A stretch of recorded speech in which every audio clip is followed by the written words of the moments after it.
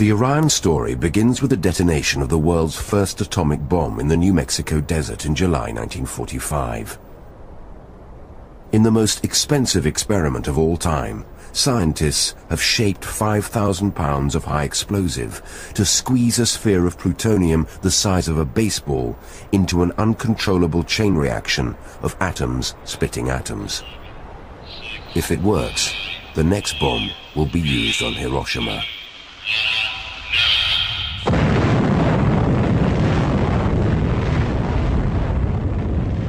That morning, many strange thoughts went through the minds of the scientists who built the bomb. I am become death, the destroyer of worlds. I remembered that Sanskrit line. While Oppenheimer thought of death and destruction, Stanislaw Ulam, the Polish mathematician, wondered if the immense power of a nuclear explosion could take the first men to the planets. His idea was to have these little explosions propel a rocket into space, little explosions of atomic bombs. But he certainly liked to dream about that going to the stars.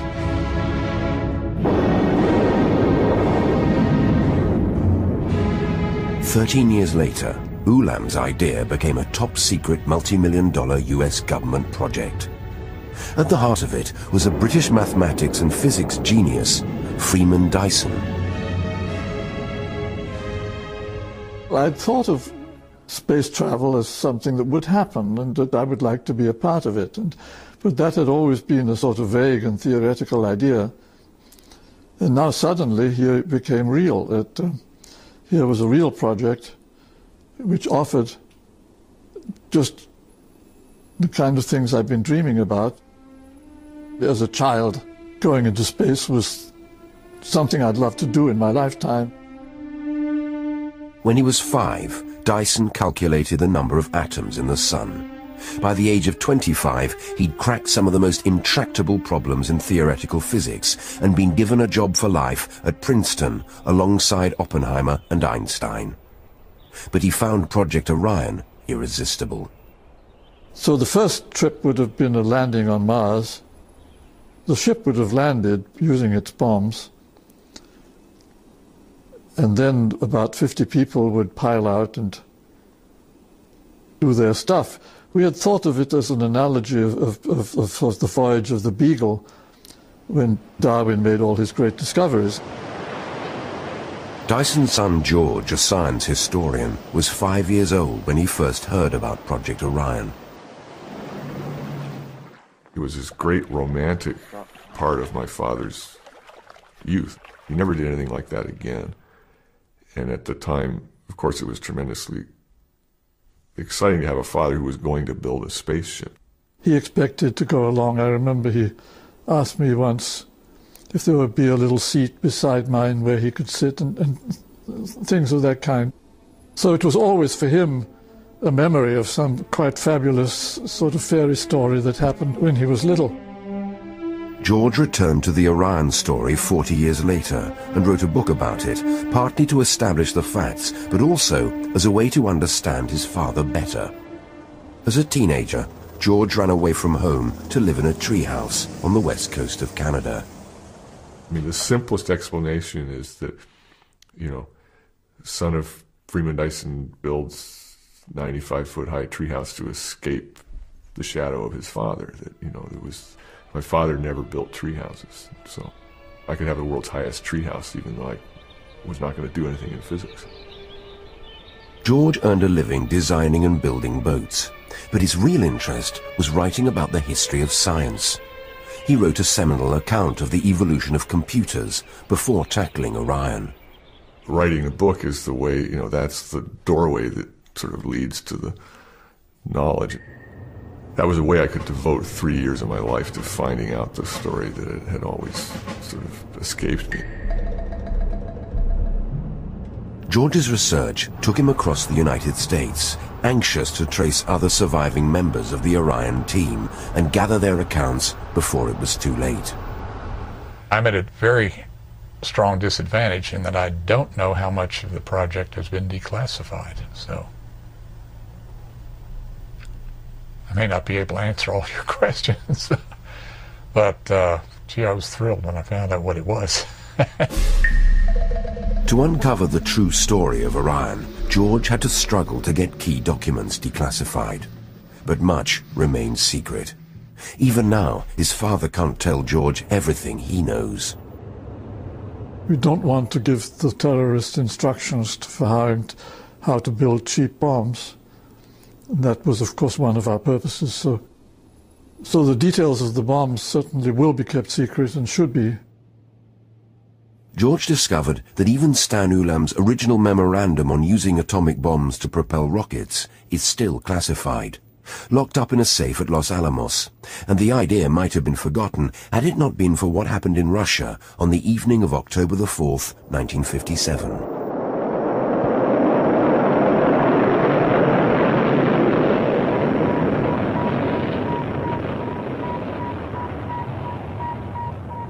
The country went through a very fearful reaction to Sputnik. It gets the American people alarmed that a foreign country, especially an enemy country, can do this, and we fear this. Sputnik was essentially something the size of a basketball launched in space. And it went around and it beeped. And there it was, and it was obvious that the Russians could make bigger and better things, and they could come roaring over us in orbit. Attention, all those who are in the streets. Run for the nearest shelter, but run as close to the walls of buildings as possible. People were literally frightened, just as they were after 9/11 last year. You know, what is it? What kind of a weapon could it be? Is it a real threat? Does it mean that Russia is going to try to rule the world? So suddenly the Russians had done it, and then, of course, it was obvious that we'd go ahead and do it too. So it was just an enormous window of opportunity that everybody in the government was willing to say yes to all sorts of weird schemes. Of all the post-Sputnik schemes backed by the Eisenhower government, the most audacious by far was Project Orion, run out of General Atomics near San Diego. Its mastermind was Ted Taylor, America's leading atomic bomb designer. Taylor now lives in a nursing home in upstate New York. Project Orion was an attempt to really get realistic about what's needed to get into space, to open the door to the scenes that are there all the time, waiting for us to see them, up close and personal. To take a peek through one of the large windows and fly under the rings of Saturn, that was unbearably exciting. And that was what our life was about at that time. We really believed we were going to be doing it personally.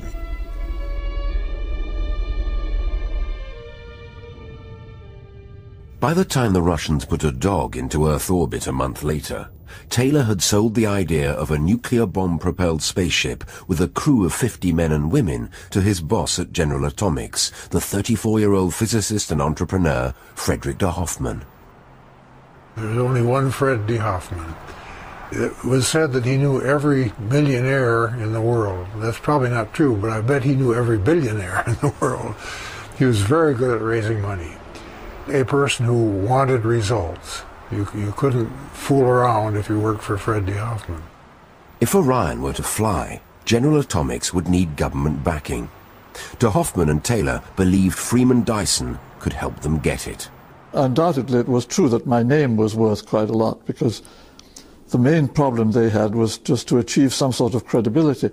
If you just talked about the project, said you were going to propel a ship with nuclear bombs, and the immediate reaction was, well, this is crazy, the whole thing will blow up and that'll be the end of it. And so they needed people with solid reputation just in order to have a chance to get the thing approved. Of course, the project probably went through his mind in a few minutes. Can we withstand the temperatures? Can we withstand the shocks? Can we withstand the accelerations? Can we carry enough people? How big does the ship have to be? And so on. And he decided it was plausible. And in about 30 seconds of mental calculation, he said, yeah, it'll work. Let's go. The Dysons moved to La Jolla in Southern California. One morning in end of May 1958, driving to school, I was told, Daddy's building a spaceship. And when we did go to General Atomic, I thought they were building the spaceship right there. I thought that big round building was the beginning of the spaceship. George was to find out later that he'd been right about scale. The circular library building at General Atomics was the same diameter as the base of a full-size Orion, which would tower 200 feet above it. I can remember very well when Ted Taylor first explained the Orion idea. He said, the nuclear bomb is so strong that if you have a standard-sized spaceship of the type we were thinking of for chemical propellants, the acceleration that you would have with the force on a small mass would be so large that it would pulverize the spaceship. He said, let's make it big. Let's make it, instead of a few tons, let's make it a few thousand tons. And this means with the same force, you would have much less acceleration. Because it has to be so big, we should change the way we think of spacecraft. Instead of them being designed for the minimum possible weight with just the right strength, which means very fragile for the operation, let's make it in a standard engineering design, built like the Brooklyn Bridge or a building. Let's make it out of steel, just ordinary steel. And let's make everything aboard it. Life support systems, like a hotel. I kept saying we should have a conventional store-bought barber's chair up there, just to show how scornful we could be of anything that was up there just to save weight. Taylor and Dyson headhunted some 50 scientists and engineers for the project. Among them, Jeremy Bernstein, a physicist at the Rand Corporation in Santa Monica, where consultants were paid to think the unthinkable.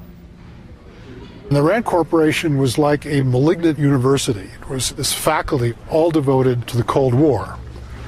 In the physics division, for example, there was Hermann Ganswindt, who's no longer with us, but he was then writing about megadeaths and trying to habituate us to the idea that if we only killed a few millions here and there, it would come out all right in the end.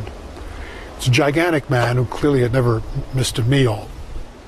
This whole business of these megadeaths and everybody focused on H-bomb tests and so on, I found rather depressing. At this very time, the gossip was that Dyson Freeman was in La Jolla. He had been bitten by a dog, and he'd gone to a bullfight, and he was working on a spaceship. And so I wrote Freeman a letter, and I said, if any of these three things are true, being bitten by a dog or go to a bullfight or work on a spaceship, you're having a better time than I am, I wrote. Well, much to my amazement, a few days later, he called me and said, you should come down here. At that time, General Atomic was known as Generous Atomics. People had wonderful summers and even winters on the beach in La Jolla. So it was kind of exotic. Restaurants served abalone steak and that sort of thing. You turn to me with a kiss in your... De Hoffmann's General Atomics was a multi-million-dollar company set up after the war to exploit the peaceful power of the atom. De Hoffmann had helped plan the destruction of Hiroshima and Nagasaki. Now he was wooing his fellow bomb makers away from the weapons labs to his research Shangri-La.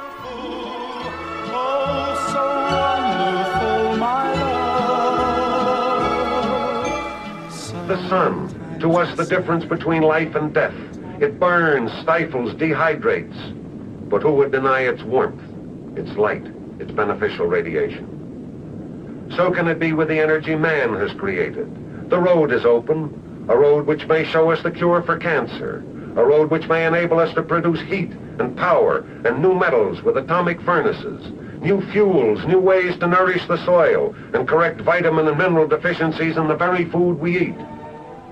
This can be our gift to generations yet unborn. We all thought that nuclear energy was a great boon to mankind at that time, and we all thought that nuclear energy would cure the problems of poverty all over the world, and there were big talk about what nuclear energy would do. And that, of course, was certainly very much driven by this feeling, well, we've used nuclear energy, first of all, for killing people, now let's use it for doing something good. Dyson spent World War II helping to plan the bombing of Germany, and many of the Orion scientists worked on the Hiroshima and Nagasaki bombs. They brought this history with them to Project Orion.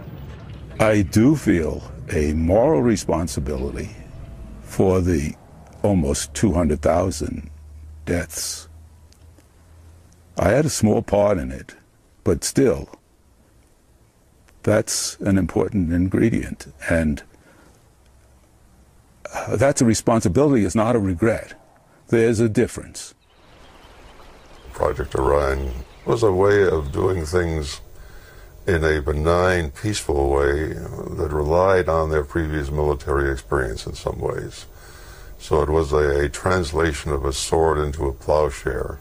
And I think that's a lot of the spirit that imbued these people.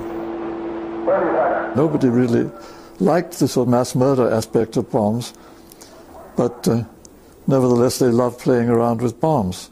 So this was a way of having your cake and eating it too, that you could play around with bombs and still not be killing people, but exploring the universe. 9, 8, 7, 6, 5. It's one thing to theorize. It's another thing to hear a countdown off a loudspeaker and put on some dark glasses, and then all of a sudden to see this pow turn into a pow and rattle and actually break martini glasses that were on the shelves of the beach house that was used by the scientists that were there at the end of the day to have their martinis. 3, 2, 1, 0.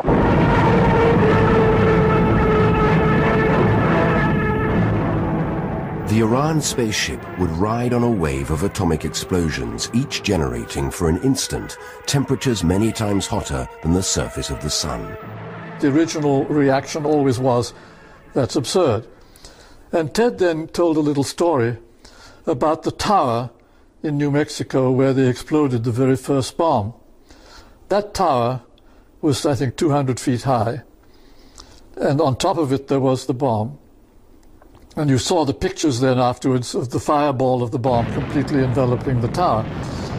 Everybody had the idea that since the bomb exploded on the tower, the whole tower was vaporized, there was nothing left. But what Ted actually did was he went to the test site, he looked for the pieces of the tower, and he found they were all still there.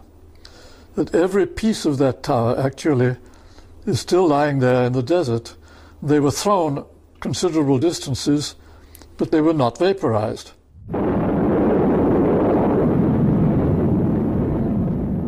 Tests with high explosive showed that a bomb could push a model Orion without destroying it.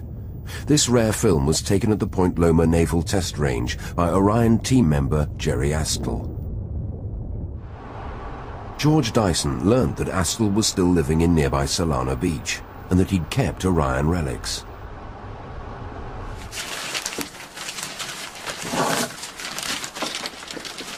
Jerry Astle had been recruited by Ted Taylor for his knowledge of explosives. Astle was a Czech resistance fighter specializing in sabotage. Now this is the first model of Project Orion ever built. Astle's experiments simulated the impact of nuclear bombs by detonating half-pound balls of plastic explosive suspended below a steel baseplate. This model, or the overgrown fat bullet, was actually what we anticipated first our prototype will look like. And we were trying to learn from it what are the pressures alongside the envelope, which will tell us to what kind of loads we have to design that envelope. We were testing shock absorber. What kind of damage will it suffer? And we made many shots, we made many tests, and to everybody's surprise, it didn't look bad at all. It looked like, indeed, you can design structure very easily, which will take all the loads. That the ship is then going to be hit by the debris from this bomb, which is plasma traveling at approximately 300,000 miles an hour. The ship's going to be hit by that. You do that by having a pusher plate, which absorbs the impact from that blast. Then this 1,000-ton steel plate is instantly accelerated to about 1,000 Gs, 1,000 times the acceleration of gravity. Now your challenge becomes, how do you put some kind of shock absorbers between the ship and this plate? It turns out, to everyone's surprise, that when you subject a large plate behind which there is a shock absorbing system to a bomb explosion, that the plate absorbs the bomb materials and is accelerated. The shock absorber moderates that acceleration, and the final product of this is an acceleration which, very surprisingly to many people, a human being can tolerate. The momentum that's given to the ship comes in jerks. And so the problem then is, how big a jerk can you actually give to a ship without destroying it? And that's really the limiting factor for this whole business. You have to calculate what sort of a jerk you can take. So something like 10 meters a second or 30 miles an hour is about the limit. If each bomb can only move you 10 meters a second in terms of velocity change, to get into orbit you need about 10 kilometers per second. So it means you need about 1,000 bombs. The key calculation in the Orion project was what would happen to the steel pusher plate when exposed to intense heat and radiation from thousands of nuclear explosions. As the plasma, which is moving, at this 300,000 miles an hour, and it's at a temperature of about 100,000 or 10,000 degrees, when it hits the plate and stagnates, slows down, it heats up, suddenly heats up to this burst of temperatures of the order of 100,000 degrees. What does that do to the steel surface? So the plate will certainly lose a certain amount of material each time, and everything depends on how much. So there's where you have to have mathematics, you have to calculate. And so if it was, if it would remove 1,000th of an inch each time, then we'd know we'd be in very good shape. In 2,000 bombs, you'd lose only 2 inches. But if it lost 100th of an inch each time, then you'd lose 20 inches, and that meant you're probably in very bad shape. The bomb debris is a very high temperature fluid, which is banging up against the bottom of the ship. So you have to do the hydrodynamics of this flow. You have to do the radiation flow into the solid material. You have to do the evaporation of the material.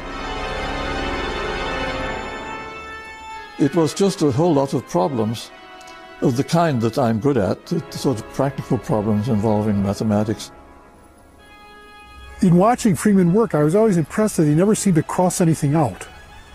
He would just sit there and write these things just one after the other, like you're writing to your mother. It was just like calligraphy.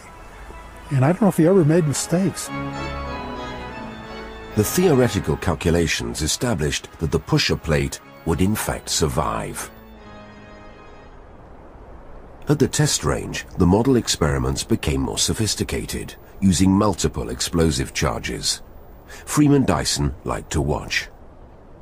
To actually see him out there hanging out with these guys playing with high explosives. They could have 400 pounds of C4 without any particular adult supervision. After the flights were over, I picked up these chips from the ground just to keep them as souvenirs. So these are, in fact, the genuine Orion chips. These are just parts of the canister in which the high explosive was contained that blew up. The canister was only needed to hold the high explosive. It didn't play any part in propelling the ship. And we were lucky that we never got hit by any of these. There is a kind of scientist which I think I belong to, which loves inventing things and then playing around with inventions. And they are very often crazy. I mean, the mad scientist is not just a figure of speech. There really are such people. And they love to play around with crazy schemes. And some of them may even be dangerous. And so, I mean, the public is not altogether wrong in being a little bit scared of such people.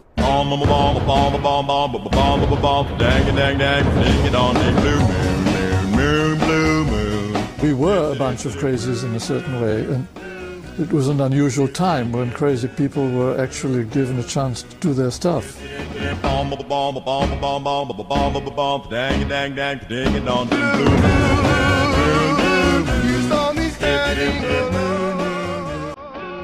My father had spent his whole life just scribbling on blackboards, and then we moved to California.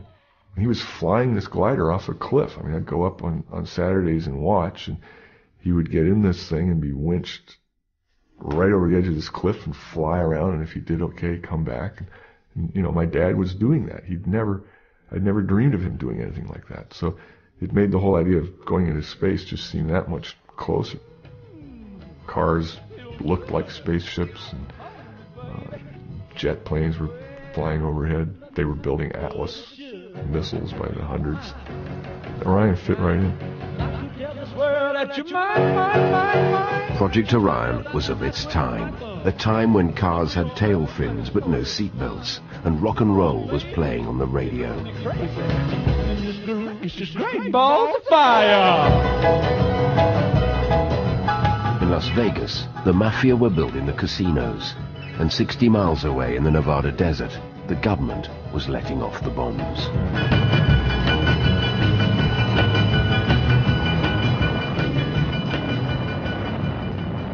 Nuclear weapons were very much part of sort of the general consciousness. It was a Cold War situation. The Russians were testing above ground, the British were testing above ground, the French were testing above ground, everybody and his mother was testing above ground.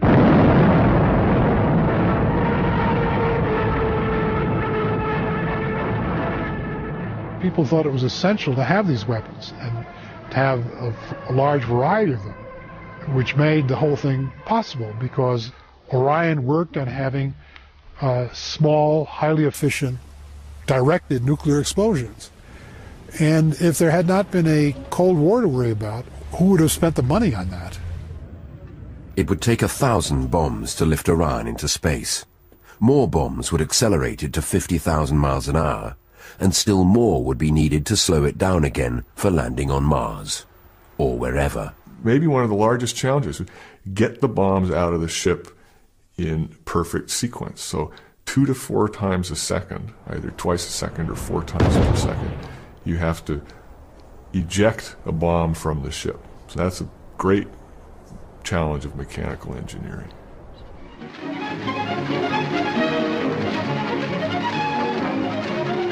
We had consulted with some people from the Coca-Cola company because we thought that the machinery you need for handling 2,000 bombs would be somewhat similar to the machines people use for handling Coca-Cola bottles. They had lots of ideas about how to grab these little bombs and move them down the racks and get them out the ship and bring the next one. You had to be able to select different flavors because if you as you went up to the atmosphere, you needed to increase the yield, sort of the opposite of what you would think. And if you had a dud, then the next one had to be a half momentum charge. So you always had to be suddenly, everybody's wanting Coke, and then suddenly somebody wants an orange soda. You've got to be able to grab it and get it in line. In the years since Hiroshima, weapon designers like Ted Taylor had developed atomic bombs that could fit into artillery shells.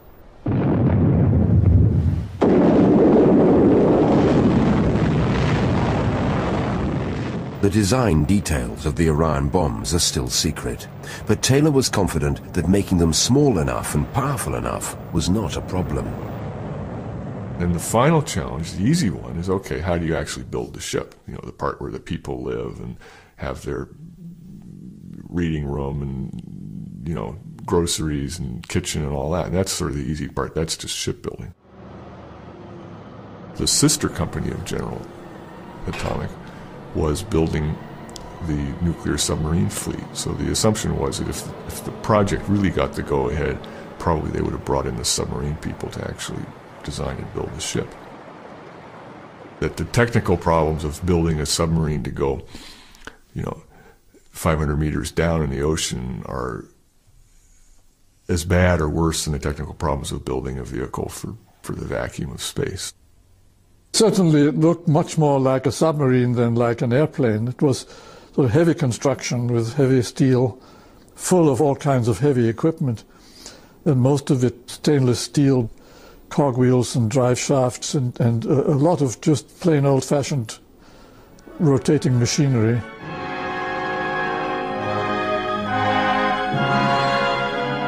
Looking forward to Orion's maiden flight was a test pilot who'd flown every high-performance aircraft in the U.S. Air Force. Like an experimental airplane, it's something, it's there, you really want to fly it. And looking at Orion, it was the ultimate dream. It was basically riding a pogo stick, and that was certainly doable. 7, 6, 5, 4, 3. I think it would be the most impressive, most startling, interesting, and in many ways beautiful spectacle caused by action by human beings. We were going to launch from a barge at sea to get away from the neighbors. But no, it would have been a very, very loud and very impressive event. It would be going up from the surface of the ocean, bump, bump, bump, bump, bump, like that, going up, bigger explosion each time.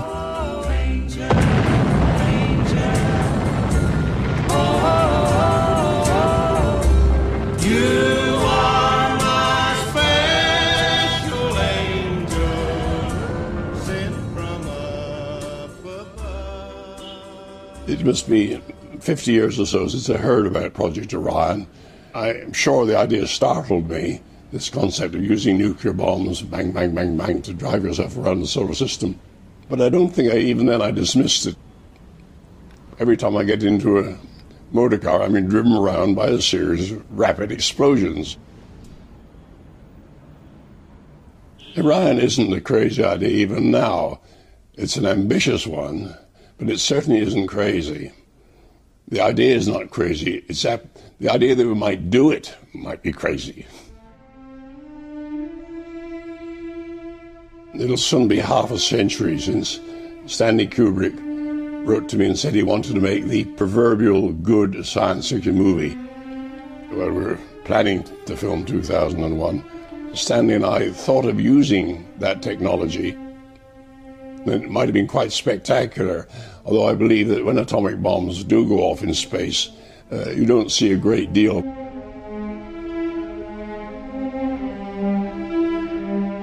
I think Stanley wanted to avoid the Orion concept because he just made Dr. Strangelove, or How I Learned to Stop Worrying and Love the Bomb, and he felt that having done that, he didn't want to do anything more in connection with atomic bombs.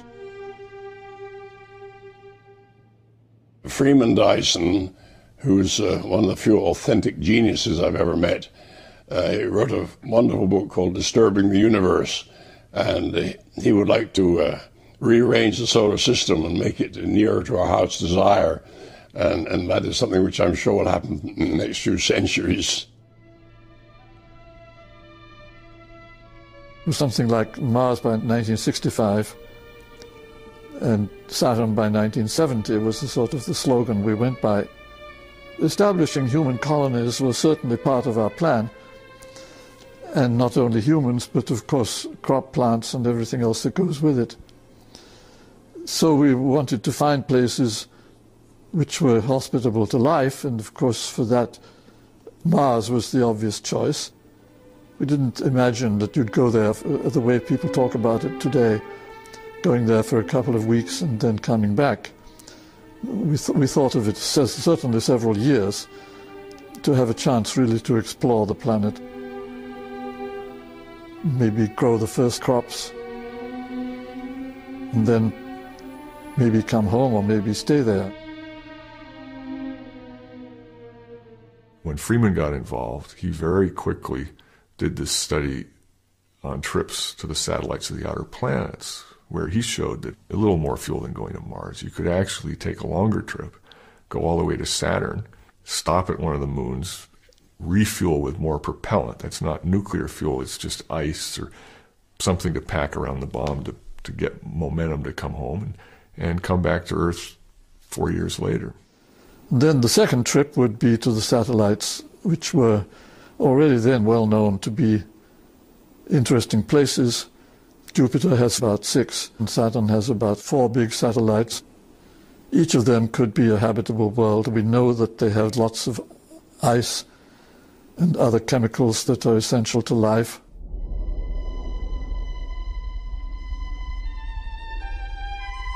The particular place I was interested in was Enceladus, which is one of the satellites of Saturn.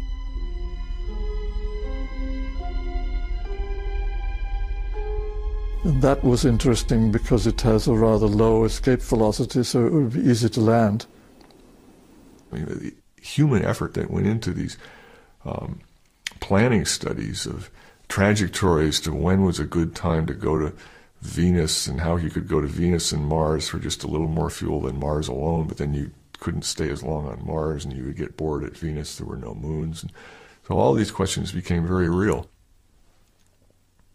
There's a certain feeling about space and what's in it that is just a big high. Everything that you can think of that people do is different in space, from sexual activity to just plain feeling as though you're resting on a cloud.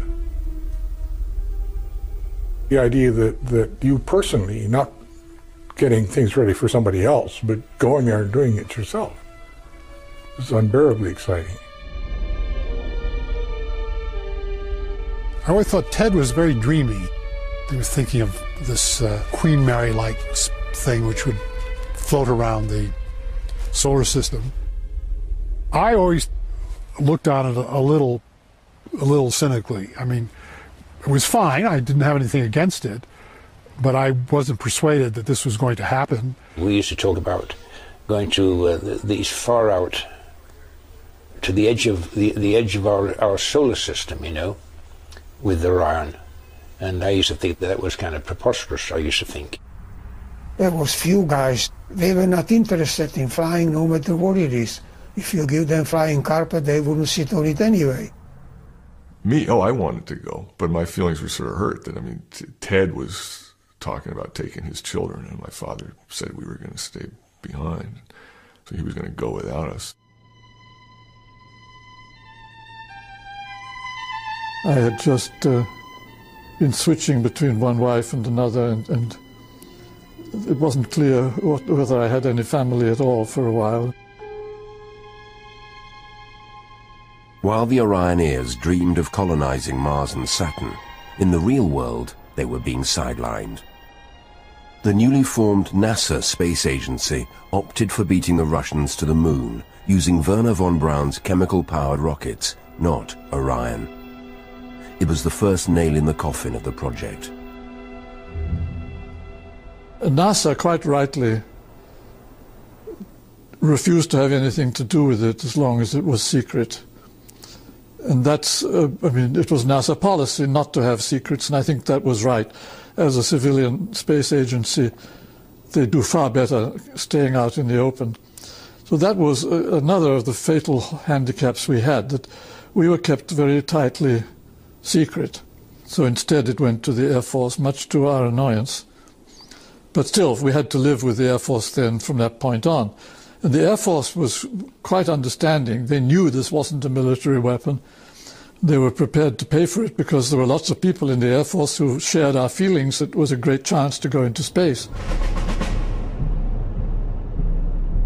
In the mountains of southern Colorado, George Dyson found 2 Air Force scientists and Orion supporters called Ed Giller and Don Prickett. Now neighbors in retirement, they were once colleagues at the Air Force Special Weapons Center in Albuquerque, New Mexico. Giller and Prickett were the key liaison officers for Project Orion. I don't know where Orion got the name, but I'll have to put my 2 bits in here at the moment. Because it is an impulse system, we called it putt-putt at Kirkland, which the powers to be thought we were being a little flippant with. This, theoretically, was a factor of at least 1,000 better than anything we had coming down the pike on chemical missiles, rockets. Giller and Prickett liked Orion, but there were skeptics in the Air Force top brass who needed to be persuaded to keep funding the research. The liaison officer with the Air Force said, you got to show them that it'll work. You know, why don't you make a model that flies? The Orioneers built a free-flying model, and they made a film for Ted Taylor to take to Washington to show to the disbelievers. After the film, he said there was most marvelous silence. You could hear the pin drop, because they were all proven wrong. And there it was, and nobody can argue with that.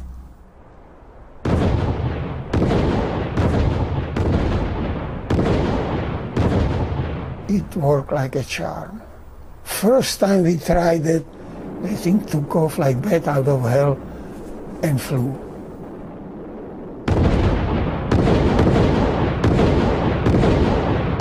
There's a film that shows this thing going bang, bang, bang, and up it goes a ways.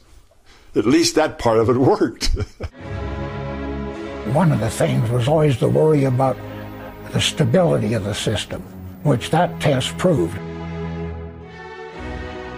It managed to give people a little bit of an idea just what this thing would look like. It gave you a real good idea what are these guys trying to do.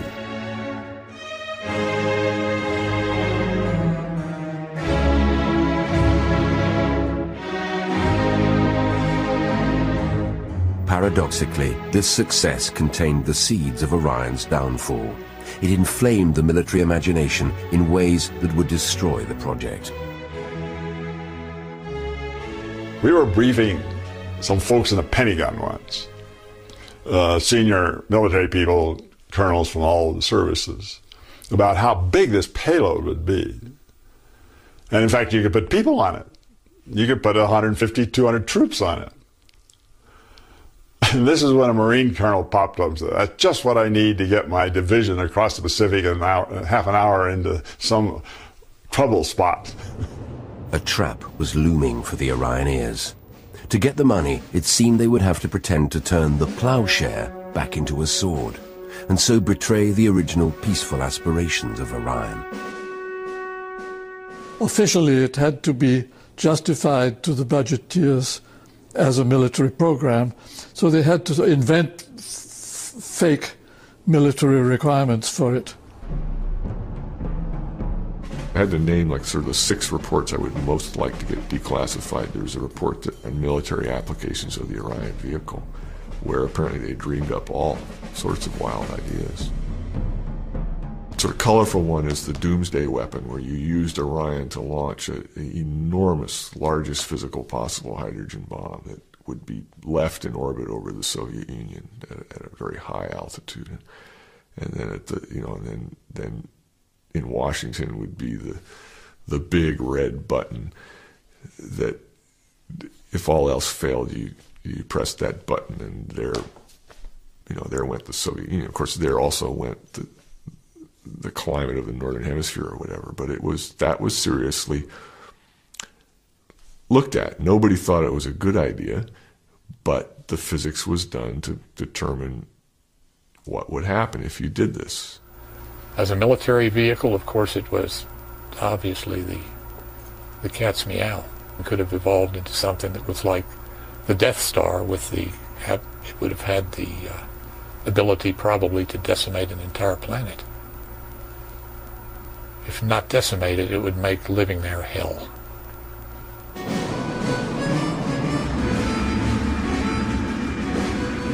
The Death Star concept excited the generals at Strategic Air Command, always on the lookout for new ways to enforce peace.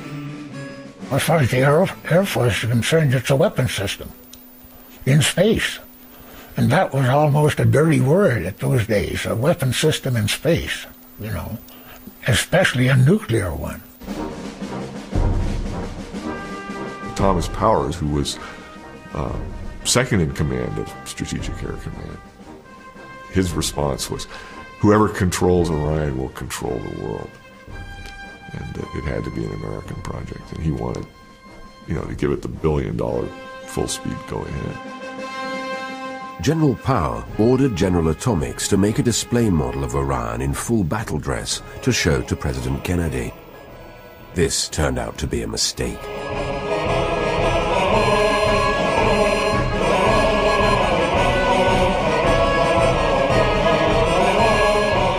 And there's one model that probably still exists, and someone watching this film may know where it is. Everyone talks about it. And it was the size of a car. And it was a model of this Orion battleship. And it had Kasaba howitzer, nuclear cannons, and it had 25 megaton missiles that could, destroy half the world, and it could turn around and protect itself by it could hide behind its own pusher plate. The model was shown to President Kennedy and was apparently horrified that this was just the last thing the world needed was, a giant nuclear weapons race in space.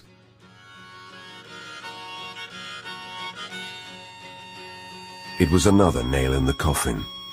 In the 5 years since Project Orion began, the world had changed.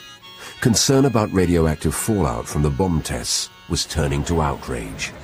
Strontium-90 was turning up in milk and babies' teeth. The public had seen the pictures from Hiroshima, and the Cuban Missile Crisis had brought the world to the brink of nuclear Armageddon. Suddenly, all things atomic were out of fashion. From the beginning of Project Orion, fallout had been among Freeman Dyson's concerns. He wanted to know how much radioactivity each Orion flight would add to the world total. I wanted to know very precisely how many people would this fallout actually harm? And until I knew the answer to that question, I certainly wasn't prepared to fly in any of these ships or to approve the project in general. So I made that a high priority myself, to deal with this question of fallout. Well, I did the calculations, and they weren't very encouraging. Every time you took off and flew off into space, I calculated we would probably kill about somewhere between 1 and 10 people as a result of radioactive fallout. And that to me was unacceptable. So I said always right at the start, well, we've got to clean up the bombs and use much cleaner bombs. If we got it down to something like 1/100th of a person, then I would consider that acceptable. I mean, it was a question of judgment. You could never do anything, of course, without risk to people, but at least you didn't want to be sure of killing somebody. By 1963, Dyson's concerns about fallout had become conviction. As a consultant to the International Disarmament Agency, he had to choose between Project Orion and an end to all atmospheric bomb tests. I knew that this test ban treaty that we were negotiating would be the final nail in the coffin of Orion. And still, of course, I said, yes, it definitely should go ahead. And I remember telling Ted Taylor that I was partly responsible for the test ban treaty. And it was sad for Ted And in a way, for me, that was, I mean, it was just obvious by that time that the test ban treaty was right and that Orion had to give way. We just got the orders to, you know, shut her down. And that we did. And that ended Orion. I'm totally opposed to any further development of any nuclear explosives, certainly, of any kind, for any purpose, with one exception, and that is Orion. If we were able to do nuclear testing today, to test it, I'm pretty confident that we would get to do it. If I had a lifespan of 200 or 300 years, I would give somebody odds that it will be built, that it will be flown. Now let's hope it doesn't suddenly appear in the sky like Sputnik and it belongs to an unfriendly rival. The knowledge generated by the Orion scientists is still there, much of it top secret and highly dangerous. A number of the things that were developed in Project Orion are still active military programs.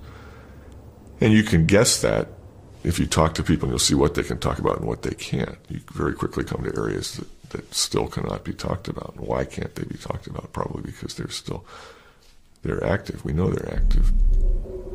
There's a great deal of work still going on, particularly with small directed energy nuclear weapons, which have obvious military applications.